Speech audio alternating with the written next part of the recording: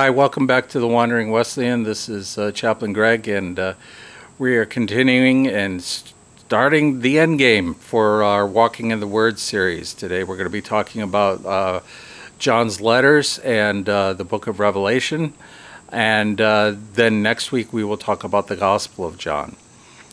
But first I want to talk, this is kind of an extra added bonus thing. This is what happened to the disciples and some of the characters in the New Testament story after the New Testament was written.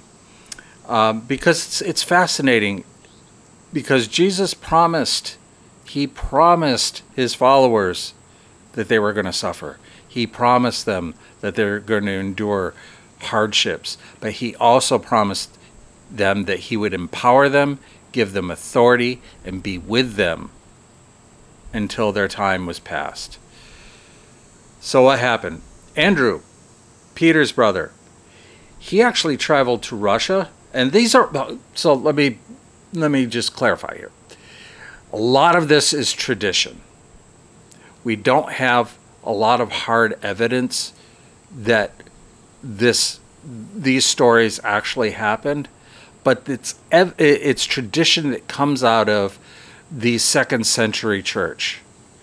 And lacking hard evidence to counter it, tradition is always something that you can rely on as being probably accurate. So maybe this happened, maybe it didn't, more likely it did, but it's tradition. So having said that, Andrew traveled to Russia, called the land of the man-eaters, and he was crucified there.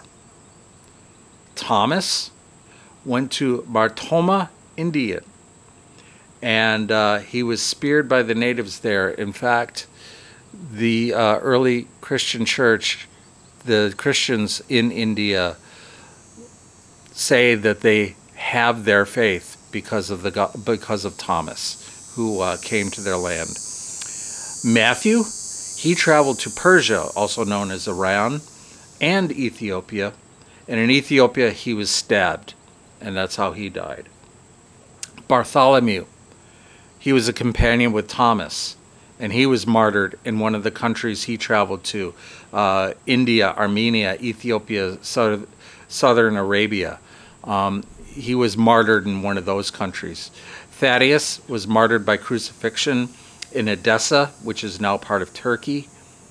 Jacob, son of Alphaeus, so that would be, if you watch The Chosen, little James, he was stoned in Syria. Simon the Zealot, again, if you watch The Chosen, Simon the Zealot, he ministered in Persia, Iran, and was crucified for not sacrificing to a local sun god.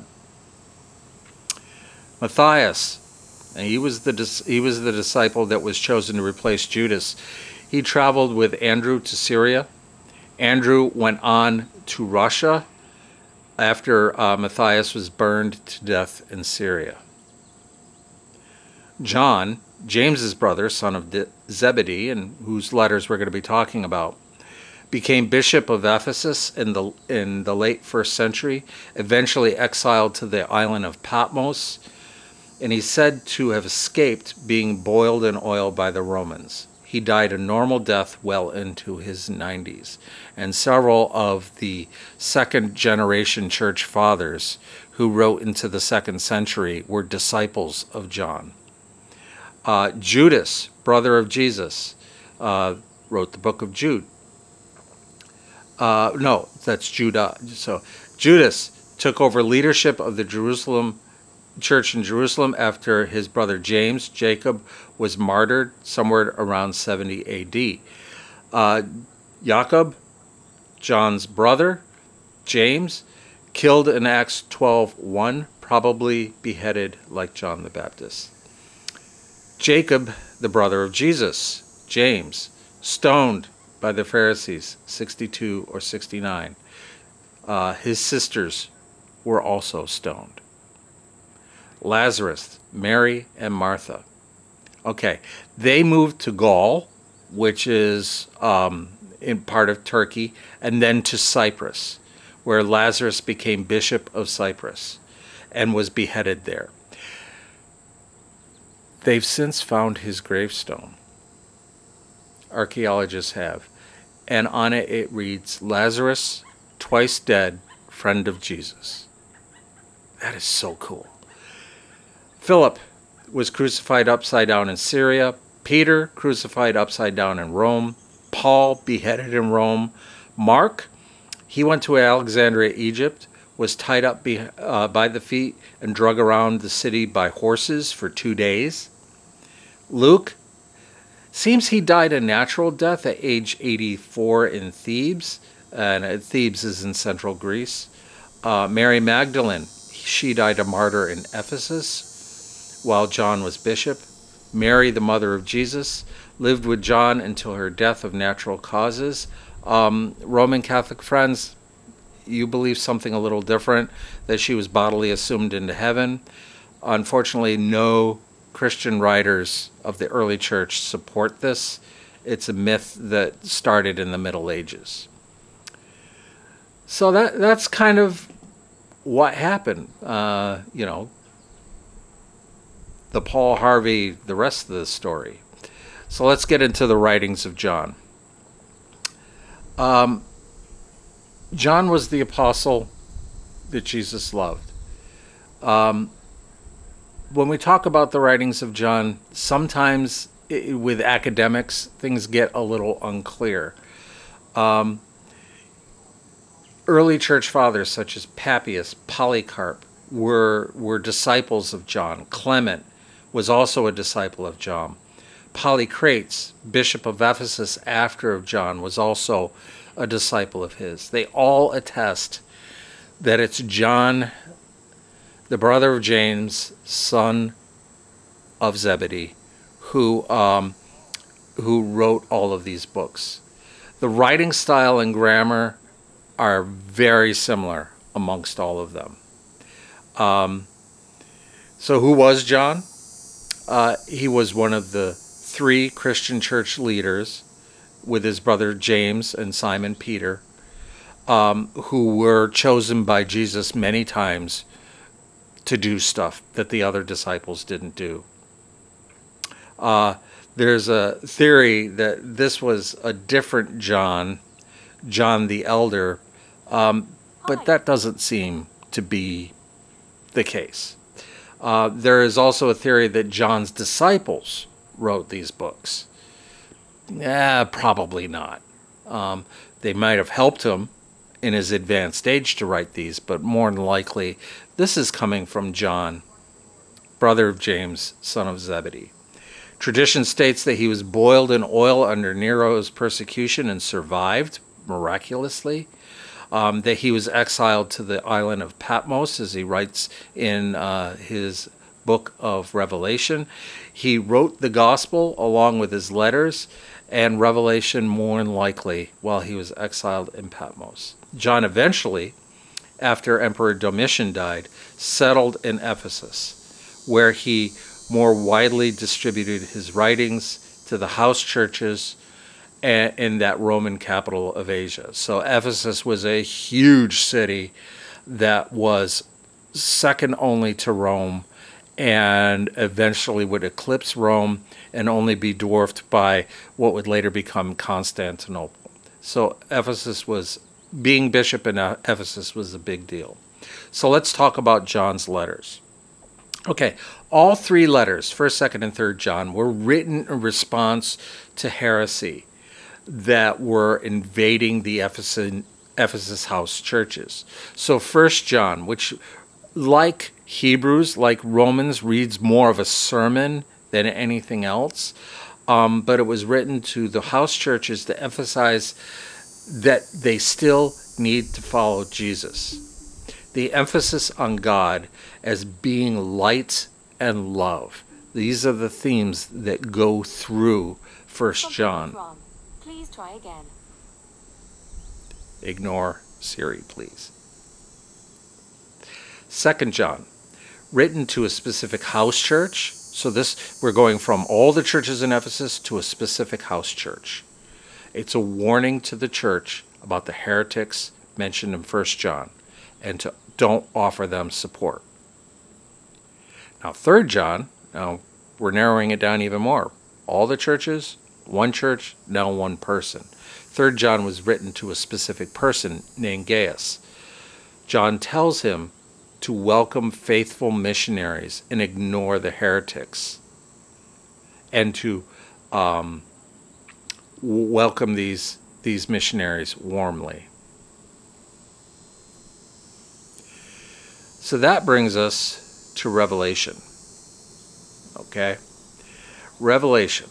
That's a tough book. It's a tough read. It's a book that has caused lots of division when it really shouldn't.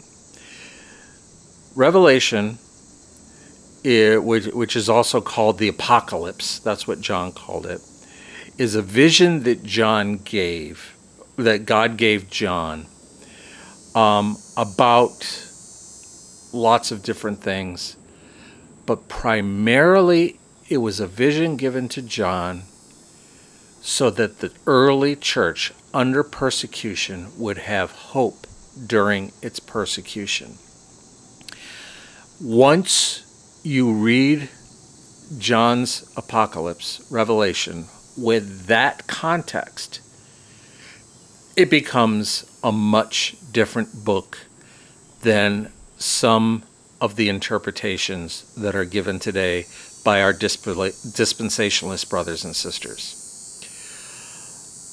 If you read Revelation with a series of charts and graphs showing that this will happen, then that will happen, then this will happen, then Jesus will return, and then this will happen, then Jesus will return again, or something along those lines, I truly believe you're reading it wrong. You're not getting what John is telling you. John is giving hope and is giving strength and comfort to a persecuted church. Now, having said that, Revelation also talks about future events, but it does so in apocalyptic, prophetic poetry. Remember our genres. You have to read genres the way they were intended to be read. And if you read Revelation literally, you are misreading the genre involved. Poetic, prophetic, apocalyptic writing. What do I mean by that? It's poetic. There are many poems throughout the apocalypse. It's prophetic. It is telling things about the future, but it's also prophetic in that it's offering hope and encouragement to a persecuted church. And it's apocalyptic.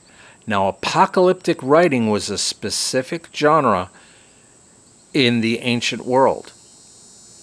It uses numbers, it uses fantastic imagery, it uses all kinds of monsters and critters in order to talk about specific subjects. So if you take Revelation literally, then you are doing the thing that John does not want you to do, and that's look at the deeper meaning of the apocalypse. Now, I'm going to put in the show notes the videos, the 2 videos that the Bible Project did for Revelation. I can't improve on it. They are so good, and they really give the idea behind what Revelation is all about. It is an encouraging book to read. A lot of people, see, there are 2 different ways of interpreting Revelation wrongly. The first one is, well, you know, it's all complicated and there's a bunch of weird stuff in there, so maybe we'll just put it aside and not read it and ignore it because nobody really is supposed to know what it means. That's wrong. The second way of reading it is literal, and this is going to happen, then that's going to happen, then that's going to happen. And that's a wrong way of reading it as well. Now, I'm going to call an audible here. I said that I would finish up next week with our series with with John's gospel, but I'm going to actually put up a sermon, and that sermon is a sermon I gave on Revelation. It was a sermon series that was done about the last days. My pastor, Brandon Candy, called it The Return of the King. I love that title, not only because I'm a Tolkien fan, but because it really is all about the return of the King. So look for that sermon next week, and following that, we will finish up with the Gospel of John. But until then, this is Chaplain Greg. I hope you're enjoying this series. When we finish this series, we'll probably have a few sermons that have to deal with evangelism. But until then, this is Chaplain Greg. If you like this, please like and subscribe. And we'll talk next week. God bless.